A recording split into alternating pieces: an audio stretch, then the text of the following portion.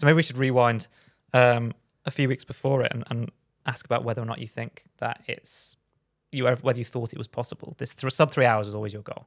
To be honest, no, I didn't actually think I could do it because I mentioned it like it was like 5 weeks out or 6 weeks out, and I was like, this goal is really hard. Like I'm really taking on such a massive goal, and I kept getting reminded of my previous marathon time, which was 3 minutes, 3 minutes, nice. 3 hours and 32 minutes, and it was like I have to shave 32 minutes off of PB. And wow! It's like, welcome to the Running Channel podcast with me, Andy Baddeley, my co-host Sarah Hartley, Rick Kelsey over there pushing the buttons. Hopefully they're working this week, and a very special guest this week. We're joined by the Running Channel's very own Mo, and that's going to be what we're talking about this episode, isn't it, Sarah? Yes, we are going to be talking about Mo's recent run where he managed to break 3 hours for a marathon. If you haven't watched the full video on YouTube yet, go and watch that. But we're going to be getting all of the juicy gossip that we couldn't fit into the main YouTube video. Yeah, let's get stuck in. Welcome, Mo. thank you so much. Can't wait.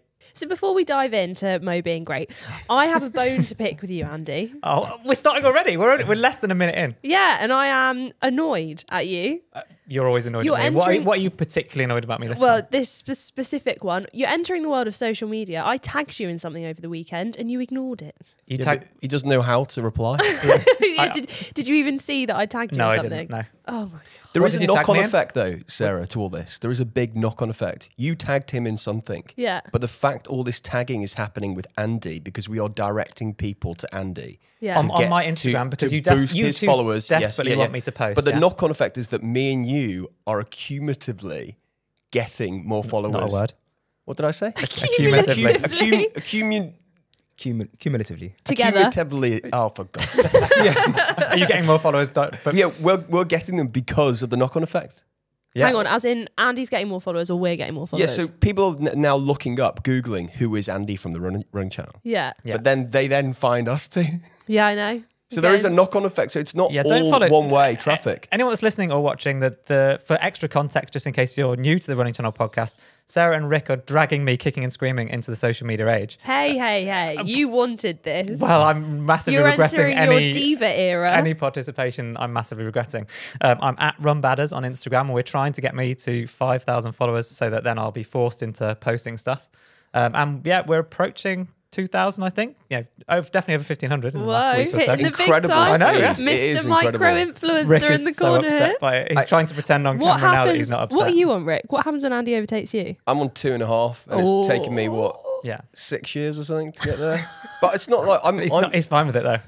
I've never been bothered. I've never even looked. I never even knew how many followers I had, genuinely, until recently. That but now, sounds like someone who cares. Yeah. It really does. I don't care. I don't care about the following. I'm fine. let's you, oh my gosh. I'm getting a lot of stick here. Let's steer this away from me and onto you, Sarah. How's your running been going? You're shifting uncomfortably in your chair because you've hurt your back. Right? Okay, so you know the gym journey I was going on. This is really embarrassing that Mo's here. Have you started the gym journey yet? Gymfluencer. Have you even got on the gym bus yet? No. So I am neither a member of a gym nor have I been to the gym in the last 2 weeks. However, I am a member of a body weight online thing. What? Sorry. A body weight online thing. Online back to body weight English, training back to exercises. English. Do you want to try that word? Basically- Accumulative? Accumulatively. You know, that really easy Accumulatively. word to Yeah. say. Did I get it right? Yeah. Accumulatively. Yeah, you did it. Yeah. Accumulatively. Anyway, get back to it. Right. So I basically need to go to the gym because I got some wardrobes delivered yesterday, and merely moving the wardrobe into my flat, Yeah. I've put my back out and I feel about 95. Oh. And sitting in this Welcome to chair, my world. anyone who is listening to this now, you should know that this is incredibly uncomfortable. Well, they're very comfortable chairs, I think, Mo. They are very comfortable. They're not chairs. when you're like, every movement hurts. And she's I made can't- I couldn't absolutely even- zero fuss about this today as well. Yeah. I couldn't even put my Hasn't socks mentioned it on once. this morning. Brilliant. Okay. Well, what I actually had beef with was the fact that over the weekend I went on a run Yeah. whilst ill as Oh, well, yeah? which Well, I would not yeah. recommend. Don't we And tell prior to people bad not back. to do that? Yeah. Well, so I felt a lot better, and then I went on a run, looked at my heart rate, and was like, "This is a terrible idea." Yeah. So stopped it early, went super slow. But on that run, I got to a set of traffic lights, as per a previous podcast, if you've listened to it, Yeah. and paused my watch because it's a long set of traffic lights. Yeah. Then, because I was going on an easy run, I was coming back from a bit of illness, I was trying to test the waters. I didn't want to look at the pace, so Yeah. I wasn't really looking at my watch. So you didn't start your watch again? I didn't start my watch Oh, again. see, you're on my team now. Don't pause your watch. She then And you know tagged what? you, Andy. Yeah, and I tagged and you and didn't called you out, respond. and you didn't respond. Yeah. So I'm going to say that I'm still winning this argument, but I lost a kilometre Would it of have? my run.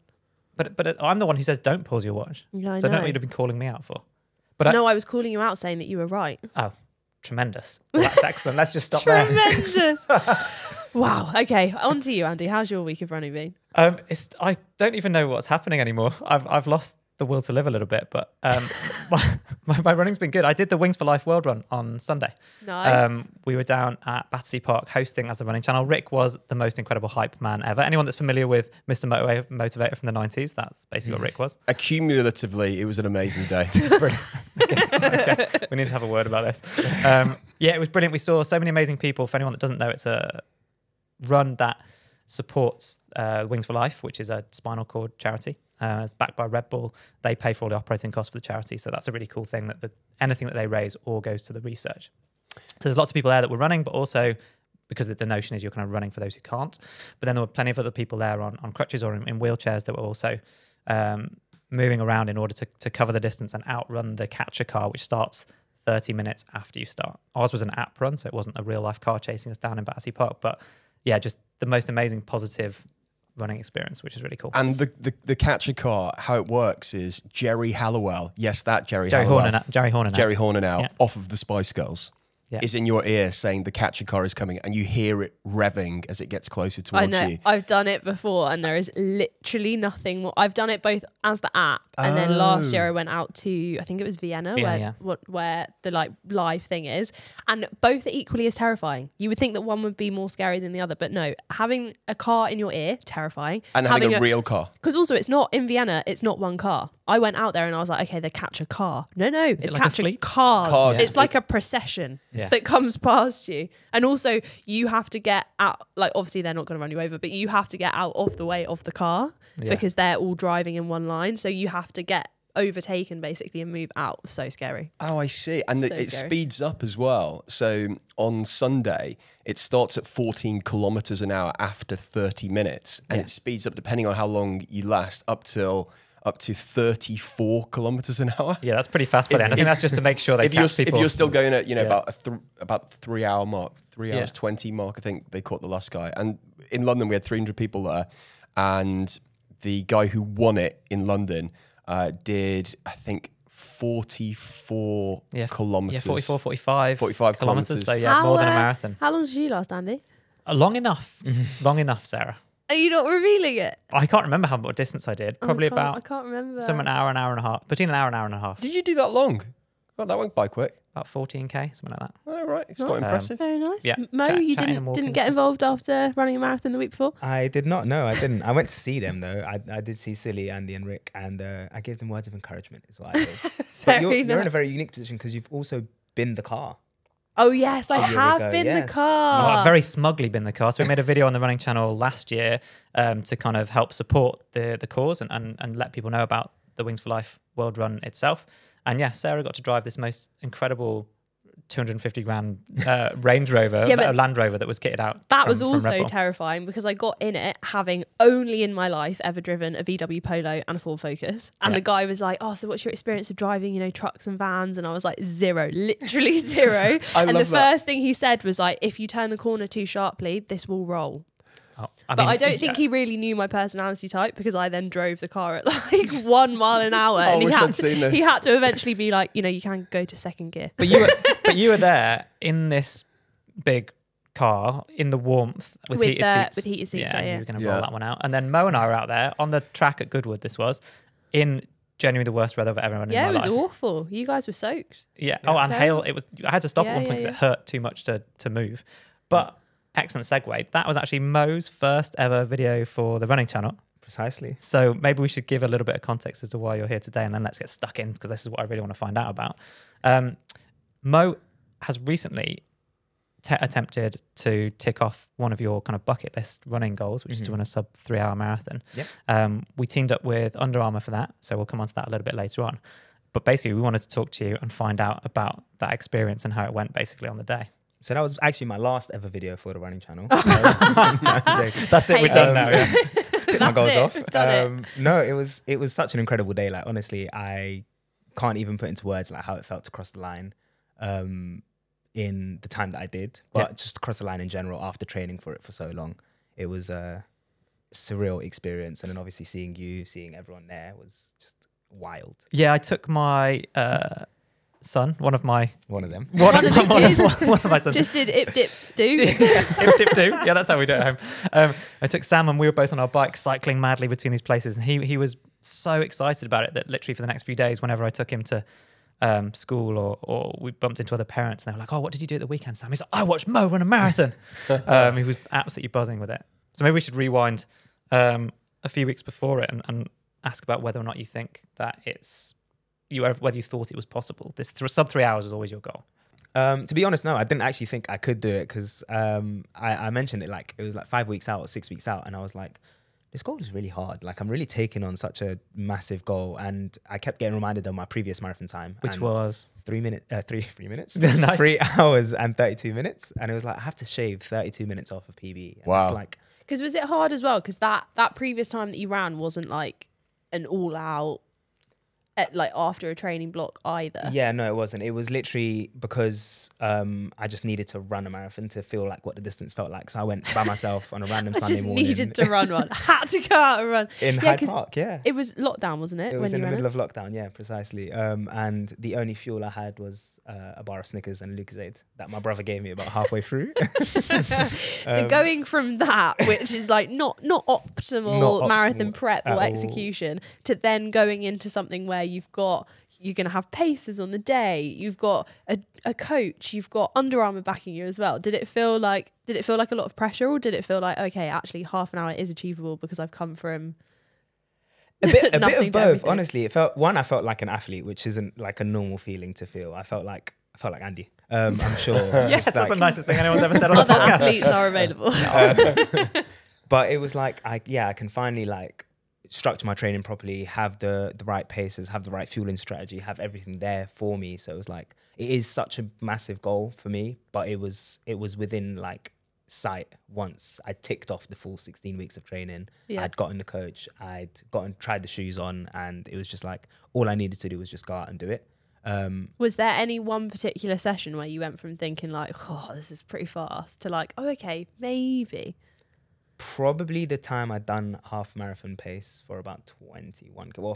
Marathon pace for a half marathon. Nice. And that just felt like, okay, cool. I just need to double this, but I wasn't wrecked at the end of the half. So I was like, okay, cool. It's within reason. And what would you say? We've spoken about this like off air, I suppose. How would you compare the structure of your training pre and post getting some coaching input? I guess like what changed? Like don't wing it. If you're going for a big goal like this, do not wing your training. And I Were was you winging it? I Yeah. was winging it for quite a while. Like ultimately, I was like, as long as I get 2 track sessions in, 2 relatively long runs, and like a tempo session, I'll be fine.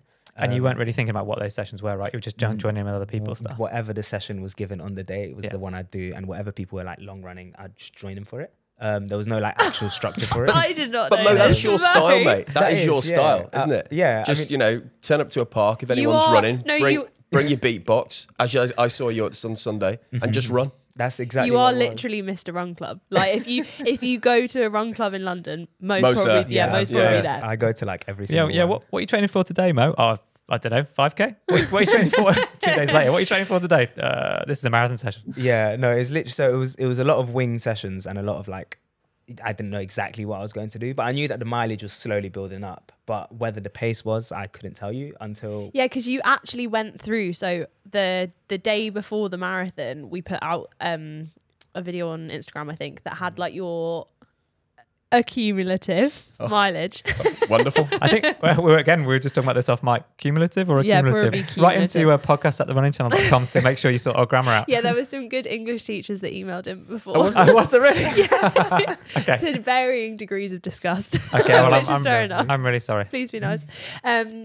Yeah, we were talking about your like cumulative mileage, and you added it up from looking at all of your stats, Yeah. and like there was the 5 weeks leading up to the marathon, perfect. You were working with a coach, amazing. Before that, some weeks it was like off the scale. The next week, like it was insane. you were even looking at your phone, going like, "Wow, what happened that week? Why did I run so much?" Yeah, so it went from like 500 and 600 kilometers in January and February to like targeted actually decent mileage, where the training was, and I gave myself enough time to rest, and it was just it kind of all narrowed, like funneled in my training to nail in exactly what I needed to do, and it paid off. Yeah, and I think having someone that takes that pressure off you for kind of organising your training is the thing that makes a massive difference. Always made a massive difference to me. You feel like, well, I'm doing the right thing because someone else is telling me what to do. Yeah. And then I don't want to put words in your mouth. I guess how much confidence did that give you ahead of actually doing the race, that like, oh, this person knows what they're doing? It gave me all the confidence that I needed, because like it took the pressure off knowing if I'm doing enough training for the day. It's like, Andy's such a great coach and he's done this before. So if he knows how to get me to a sub-3, well, if anyone knew how to get me to a sub-3, it would be him. Yeah. So the fact that I just needed to do the sessions that he gave me meant that I didn't need to worry about whether it would be enough for the day or not, because I knew it would be. And I'm sure and it takes away that, I think, whether it's a coach who you can actually text and be like, is this going to be okay? Or whether it's like a training plan or a coaching app, just having something where you're like, right, I've ticked this off, done. I think self-coaching, I don't know how. Some people do it to varying degrees of success, but I don't know how, because for me, there's always that element of like, oh, I feel okay. Should I go out and do another run? Or like, should I go to the gym? Or should I don't know. That I feel like your brain is always going to tell you to do more, especially when you know that the goal itself is so hard. Because that was one other thing I wanted to talk about as well. So out of your pacers or like your friends, you obviously supported loads of them the week before at London Marathon. Yeah. How many of them went for sub-3 and then narrowly missed it? So it was, I believe 3 of them were going for a sub-3 the week before. So they did it at London, then you did yours at Milton Keynes Marathon, right? Yeah, exactly. And all 3 of them are faster runners than me, or stronger than runners than me, and none of them got sub-3. So a week out, my brain was going crazy. Yeah, I spoke to you in between the two, and you were like, that was the first time you'd gone, oh gosh, this is like... I was like, okay, maybe it's a lot tougher than I thought it would be. Yeah. But and then again, the conditions in London weren't the greatest that day. It was pretty wet. Yeah. So and at the start as well, which is quite hard because then you're just soggy for. You don't have obviously the elites ran fast, but they have the advantage of having like they don't hang around on the start line for ages. They have kind of that hospitality to keep them warm and dry, and people to take their kit and all that sort of stuff, and then they just get into it, and then they're only out there for 2 hours. So and also I feel like there's a massive mindset thing of like, you know, that when you get to the end of a marathon, you're gonna have to like walk for a little bit or like go find your bag, whereas I'm guessing as well for an elite, they know that they're getting like a towel within 0.2 seconds and then are going to be like whisked away as well. I don't know whether that's just me. I'm always thinking about like how long before I can sit down. Depends how fast I run. Another mile. It's really long. But then if you think about it, there are 50,000 people running, so it has to be. Yeah, I suppose. Yeah. But on race day, let's talk through that. Like I suppose, to give people extra context, do check out the video because it's really cool and gives you a real insight into the kind of emotion of the day. But Mo had 4 pacers. We'd had Milton Keynes Marathon is a relay marathon as well, so you can run the whole distance, or you can have a team of 4 people swapping in and doing it. So they'd given us permission to have people come onto the course and kind of basically pace you. So you had 4 pacers, and you kind of specially chosen people that you trusted, right? Yeah, no, definitely. And actually the order in which I got them as well was like so important to me. But having the people there like to pace you just felt amazing, because I know initially we were going to go with just one person to pace me the whole way, and then we found out that we can relay, and it was I think it worked a little bit better because ultimately I got a burst of fresh energy every time you got a new pacer. Every new pacer, and they, you know, their form wouldn't break down over 10k, whereas over a marathon someone's form might break down. So it's like having just had to match their cadence and having them just speak to me the whole time, whereas I didn't have to like, well, if you watch the video, had a fresh hype man. Every 6 miles. Single time. I feel like as well, it was what, like 45 minutes that you were with each one, which like isn't really long enough to get annoyed at someone. No, not like just as they're starting to grate on you slightly, you can be like, swap. Well, I mean, that sounds like Sarah speaking from experience. So Andy for a whole 10k. Because I have paced Sarah before, and you really don't like it, do you? No.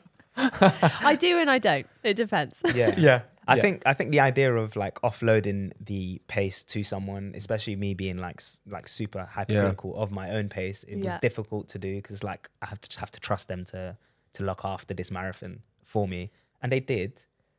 But it was like I kind of wanted to check my watch like every 2 minutes just to see if I was still on track. I was like, I think that's good though. Like you have to have that amount of trust as well. But like if you weren't wanting to check, then it showed. Then like you wouldn't care. You know what I mean? It shows that you care. One thing that was also really cool is that because it was a relay, the night before with all the paces, we were looking up what the relay winning time was. Oh, yeah. And we were so confident that they had a chance of winning, but they did not. No, there was a really, really fast relay team. So well done to whoever won that. Next year though? Yeah, next year. Next year we'll be back.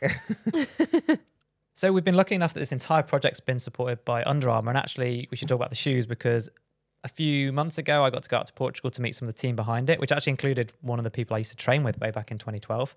Shh, I know, that's a long time ago. But we're talking about the... 2012, when was that? Millennia ago. Well, wasn't that the last time you posted on Instagram? Oh, yes. Excellent segue. Don't forget to follow me at RunBadders. No, don't, actually. Sorry, I keep forgetting whether I want people to or not. He's confusing himself now, isn't he? Please don't make me famous. Please. Yeah. It's... I'm protesting too much. The shoes are right behind Mo for anyone watching on the video, and they are the Flow Velocity Elite. So they were really late to the party with we love talking about super shoes, or I do, with a carbon plated racer. And I know that when we talked to you about this project, you were like a little bit nervous because you obviously hadn't had a chance to try them. Mm-hmm. So how did you find them? I guess. I mean, I was definitely on the fence when you told me about it. It's like my biggest goal, and you want me to put my trust in something that's just reached the market. But yeah, I had tested them though. At least it wasn't a complete blind faith. Yeah, right? So I was pretty confident. But. So of course, then you started giving me the facts of they've won New York Marathon, and then you've running them, and you found them that like the faster you go, the easier it gets to running them. Yeah. And when I put them on for the first time, I felt exactly the same. Like, I don't know if that was placebo because you'd instilled because I planted that seed, right? Yeah. But genuinely, like they done the job. They got me over the line in sub 3 hours, and I felt really, really good running in them. Obviously, my pacers were running them as well, and I've only seen them running them since. So they're still running them. It's only been a week, but I've seen them running them since. So it's like the shoes definitely do the job. They do what they needed to do. Oh, nice. And they're very fast shoes. They also looked so cool on the day as well. Like I know that's not necessarily going to give you speed, but it was so cool. So I was out on a bike tracking you, and every single time we like lost you or like you got hidden behind different groups, it was so easy to catch up with you because we were like just looking for that fluorescent green. The brighter the shoes, the faster you go. It's like it's science. I always used to... In that case, everyone will go fast. The starting line now at any race is just a who's who of super shoes. Literally, it's the colours on the start line I noticed at the weekend, absolutely bonkers, aren't they? They're so cool. I love it. So bright. So bright. You definitely want to stand out. Fluorescent green did the job. So there's the shoes, but then sort of almost to rewind, like you did a vast majority or a large chunk of your training during Ramadan as well. Like, and that blows my mind because of the time of the year and the type of training that you needed to do, and the fact that you couldn't eat or drink during such a large chunk of the day. Yeah, I think that definitely gave me a bit more like motivation as well, knowing that I was able to hit the paces and distances without fuel. Yeah. And then the fact that we pushed to Milton Keynes marathon, which gave me like a week after Ramadan to properly carb load. Yeah, because you had a plan to run London originally, right? Yeah. Like way back. Yeah. And then when we pushed it, it was like, okay, beautiful. This gives me like an extra week because we didn't know if Ramadan was going to land on London marathon or not. Yeah. Because obviously the moon and stuff. So it gave me a chance to know that I'd have enough recovery, enough rest, and enough food leading up to the marathon, which ultimately gave me, the winning hand. I think. And it affects everything, mate, doesn't it? Because it also affects your sleep because you've got to get up to eat in the middle of the night. Yeah, sleep was out the window. So I didn't actually go to sleep, then wake up to eat. I just stay awake. So the one time I would sleep would be like straight after eating in the middle of the night. And trying to sleep on a full stomach is not ideal. And it must be really strange as well to get your head around the fact like, right, I'm not fueling to go to sleep. I'm fueling because when I wake up, I then can't eat for ages. Exactly, yeah. Did that mess with your body clock as well? Because the race itself at Milton Keynes was it a 10 a.m. start? 10 a.m. start, and you'd had a week post-Ramadan to kind of reset, I suppose. Yeah. But you must have been trying to lie in a little bit in the morning. Oh, it was a lot of caffeine that got me through that last week, to be fair. And then about 3 days out, you want to stop just so you're not dehydrated come race day. And and then the morning of race was Your caffeine again. morning race was So do you- so good. It was so good. Mo literally had everything measured out to precision, and we were in the hotel. And the best thing was that you went up to the hotel kitchen and were like, do you have a bigger bowl? Because he was making, bearing in mind, I'd already emailed the hotel to be like, hi, do you have a microwave so my friend can make some porridge? And they were like, yeah, we've got, like, they were so nice. They had loads of porridge Oh, that's available. amazing. And Mo brought his own. Microwave. No. I was going to. Just I could checking in 100% with a see you massive- traveling with a microwave. Just Just onto your Microwave arm. in hand. No, you like turned up with your porridge measured out in a bag. Yeah. Then you had like loads of powders as well Yeah. measured out in a bag. I don't want to see Illegal powders though. Yeah. They were good Leave- for it. okay, yeah. legal. So we the only performance enhancement for your race day was the shoes. was the shoes precisely, yeah, Nice. and the energy drink. Yeah, but yeah, no, I had literally everything weighed out, even my water that goes into my porridge weighed out. So when I couldn't put it all in one bowl, it was like I'd lost because I had split into 3 different bowls and each one had to be like a certain level. So the we now consistency understand is how right. you broke the 3-hour mark. Yeah. It's this kind of attention to detail. Specifics on everything. Yeah, yeah. It's like a little Literally, science project in the morning. Yeah. And you know, a week on, how do you feel about it now, reflecting back? It, honestly, still one of the best running experiences like ever. And I took a nice little trip away to let legs recover because I knew if I stayed in the UK, I'd probably try and run a bit sooner than I needed to. But I feel good. I feel recovered. I feel accomplished, and I'm just waiting to see what's next. Yeah, well, he looks at As me he nervously. looks at Andy, being like, what are you going to make me do next? A bigger bowl, Yeah. 2 microwaves. Oh. 2 hours 45. Okay. Well, I think though that Ooh. we've talked about time and improvement and all that sort of stuff. Like everyone that's listening out there will have their own goals, and we're here to support them, I guess, no matter what those goals are. But is there anything that you've learned in this process for yourself that you would be the one thing that you would kind of impart to people listening for their own goals? Doesn't matter what the time is or whether it's just to run a little bit further or more regularly. What would you say? I'm going to be super cheesy and use our tagline, but ultimately, like the night before, I said to myself, if I don't cross the line in 3 hours, then I would have improved, and I'm just going to go ahead and repeat. And that's like exactly what it is. Like, don't put so much pressure or like you're on yourself to achieve a specific time. Numbers are just like arbitrary. Ultimately, as long as you're going out there, enjoying a run, you know, spending time with your loved ones. That's what I was going to pick up on, because for me, the best part of that entire day was that when after the race, it was hard to put the edit together, because when you cross the line, it looks like everyone's celebrating you straight away, but no one there knew your time. And I think that for me was the most like beautiful thing about the whole day, was that your mum, your friends, like your pacers, every single person, as soon as you cross that line, were like, you are the best person ever. Like, Yeah, we're it going to didn't matter hold you why. up. It was just you didn't- finished. Like that was it. Yeah. It didn't matter. Like, yes, we were all here to try and help you break sub 3, but ultimately, like, I think your mum said it at the end. She was like, I'm just proud that all of these people have come out here. That's my goal, to get a support crowd as cool as Mo's. I'll bring mine to you. Yeah, They were the yeah. most Can I borrow it? Do you hire them out? I mean, that would be worth it. They were the most incredible hype team I've ever seen. But I think that's where we'll wrap it up. And if anyone out there, this segues nicely into the next section. I'm going to skip over the news this week because I think Mo's was the only news that we all cared about. And then we'll go on to the best section, which is, not the best section today, but normally the best section, which is the questions from people at home. But please do email in to podcast@therunningchannel.com if you would like to know how to go about your goals, whatever they are in running. We'd love to help you out. Right then, let's kick off with some questions, shall we? Yeah. The first question today is from someone excitedly called Rick. Why are look you at his so little face. excited? Why don't people say when they email us, why don't they say where they're from? Like, where's Rick from? Do we know, Sarah? You're in charge of the inbox. All right, everyone now, email podcast@therunningchannel.com and say where you're from and give us a question. Well, are you happy now? Rick sounds like he's from Milton Keynes. So, Rick from Milton Keynes. If you're not from Milton Keynes, wherever you're from in the world, hi, Rick. Anyway, he emailed in to ask. Did you literally just say Milton Keynes because that's where Mo ran a marathon? Yeah, that's right. It's like... Good geography, mate. Do you remember those childhood word association games? No. Rick, You do. Rick's in denial. He's the same age as me. Rick is oh my nearly gosh, 50. we should do that with running one day. What? Like, you said... Okay, never mind. Never mind. I thought that was going to be a Edit fun mark. game. 3 days later. Right. He asks, does your warm-up routine change on race day? Do do you warm up differently for a marathon run versus a 5K or a marathon? I think people's warm-up routines have changed so much recently because there's been so much contradictory advice about what we should be doing for warm-ups. If you went back 10 years ago, you'd see so many more people doing static stretching compared to now. Where are we going with this? Sarah, do you want to kick it off? Well, It sounded like you didn't know where you were going with it. Rick was like, I don't know where I'm going, so I'm going to hand over to me. That's right. Yeah, that's fine.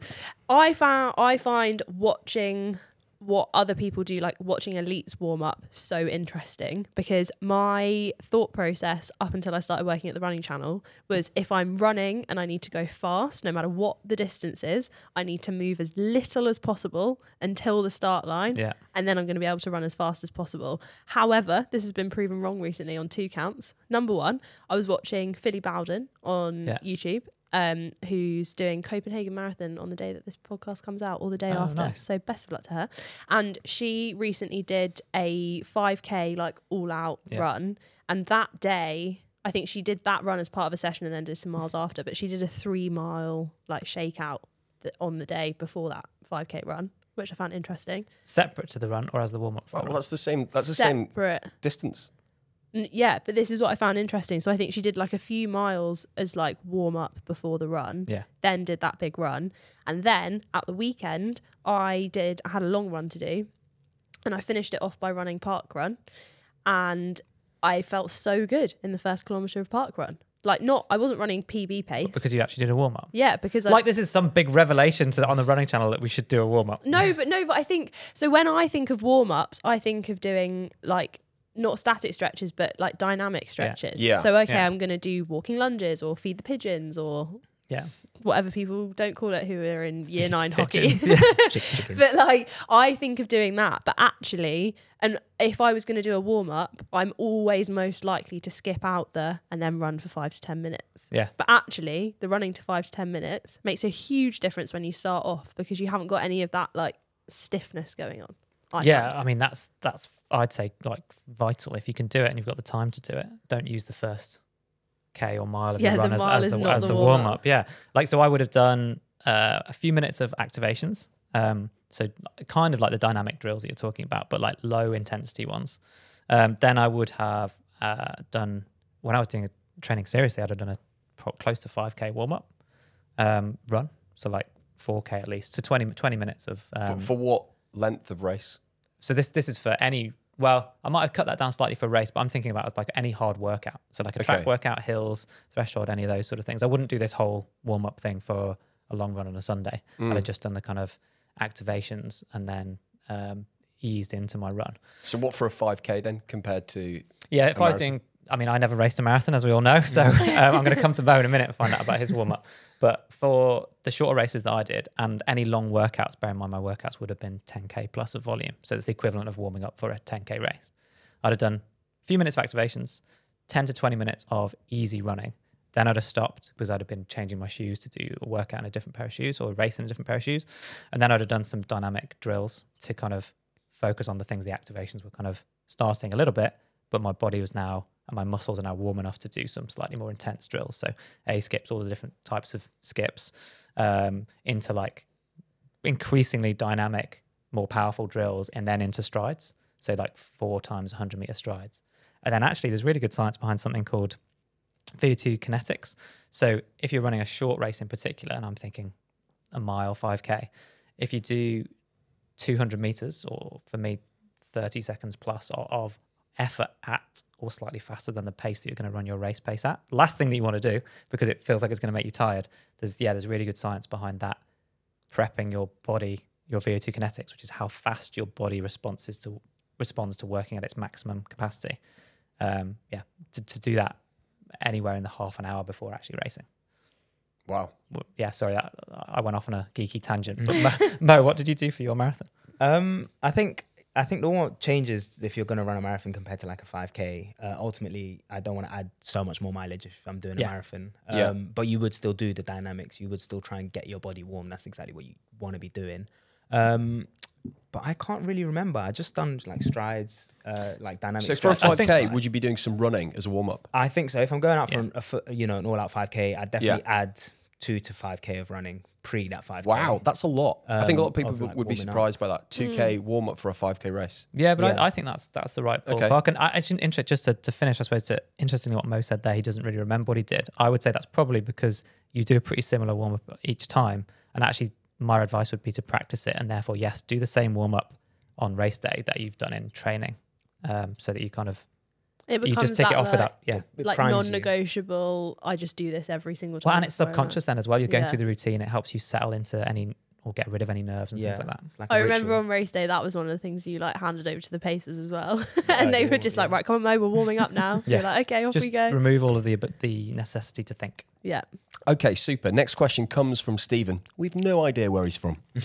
Stephen says, if I'm going to choose shoes for marathon race day, I know the rule is nothing new on race day, but how far in advance and how much practice should be put into new shoes? Should I put 100 kilometers on them before a race or just 1 or 2 long runs? What's your advice for the best practice with shoes? This is an intriguing question because 100 kilometers sounds like an awful lot to me. So how many kilometers should you be able to get out of a pair of shoes? Well, that's totally different depending on your body type, the way that you run, Right. and the shoes that we're talking about. So that's an impossible question, probably, but definitely more than 100 kilometers. When they look a bit knackered. Well, Like, you can, when the you can grips come on start the to, bottom. yeah, if you are starting to get niggles and you don't Yeah. normally, then that's a really good sign. But yeah, if the grip's worn through, if you've got holes in them, if like you're collapsing inwards when you're running. Super shoes are more likely to have less mileage in them than like your everyday trainers or Yeah, your less easy durable mileage for shoes. sure. Yeah. I'd say what you're trying to avoid is blisters mainly. Yeah. And knowing that. So you can probably take more of a risk with a brand new pair of shoes that you know suit your mechanics. There's probably 2 different questions here. So if you just bought a brand new pair of shoes that you've worn out, then you probably don't need to wear them in as much if you're confident that they're going to give you the support and not give you any kind of mechanical issues. So really you're just breaking them in potentially to make sure you don't get blisters. Actually, so it's or no hot spots or anything like that. Okay. So it's actually You wouldn't could need to just do be 100 kilometers Yeah, in you those, could just do a few miles in them as Yeah. long as they fit your feet and it all works really well. Yeah. Yeah. But if you're taking a gamble on a pair of shoes that you've never worn before, then something like 50 to 100 kilometers is probably pretty sensible to make sure that you're not having any issues and that those shoes are going to do you a positive service on race day. But then you don't want to go too far in them because then you're starting to degrade the foam, and then all of the stuff that you've bought them for is going to be less effective. One thing I'd say as well is that if you are testing like a brand new pair of shoes and you're in a marathon training block, there is nothing more gutting than heading out on a long run in a fresh pair of shoes and having to cut it short because they're not working. So Yeah. like always do a test in like a very short distance. Yeah, build Yeah. up to that. Or even like if you're doing track workouts every week, break in the new pair of shoes as your track warm up and then swap out to double check that they work for you and then practice your long run in them. Yeah. I've also got a little bit of a cheat on this because obviously we get a few shoes every now and again. So there's actually a website called runrepeat.com. Yeah. Do you guys know that? Yeah. Yeah. And where basically you put in the type of shoe that you've got now that works with your feet really well and they match it to other shoes. So actually wearing them in, you wouldn't need as long because you'd be buying a very similar shoe. Yeah, this is one thing that actually loads of shops have started doing now. So back in the day, shops used to categorize running shoes by brand and they now categorize by like type because it's far Yeah. more of like carbon shoes, everyday shoes. Yeah, a proper like expert in a local running store would be amazing. You'd be like, I've really liked these shoes a few years ago. They Yeah. don't really exist anymore. What could I run in now? And they Yeah. might actually say to you a totally different brand. They might come back with like, well, these actually will feel similar. Running shoes have changed so fundamentally in the last 3 or 4 years that if you do have an older pair of shoes, then it'd be quite overwhelming right now. So any tool that helps with that is a positive thing. Yeah. Or you can do the classic, go on to a secondhand online retailer and just buy 10 pairs before the update comes out. I know Yeah, people not who have done secondhand, but that. like ones where they've got Yeah. like, they're like half price or Yeah. 60% off. Yeah. Yeah. Stockpile. Yes, exactly. And recycling your trainers is a whole other podcast Yeah. coming to you soon. We've said that different shoes will last different people for different amounts of time, but there is still life in those shoes, just potentially not at the performance end, and they Yeah. could help from a charity perspective. So You talk about you can also turn them into kids' playgrounds. That's what you can do. Yeah, you now. can, and running tracks. And running tracks. Yeah. Very But exciting. anyway, before we go off on a tangent, you Yeah. have been listening to the Running Channel podcast with Rick, me, Mo, Andy. I'm mean, doing this at the end now. Yeah. Thanks so much, Mo, for coming in and joining us today. Thank you for having me. No worries. And we will see you next time. Yeah, if we can fit any more chairs in. Oh my gosh, should we just add one extra person each week? Who should we get next week? Email in. Yeah. Maybe Kirsty from Location will turn up.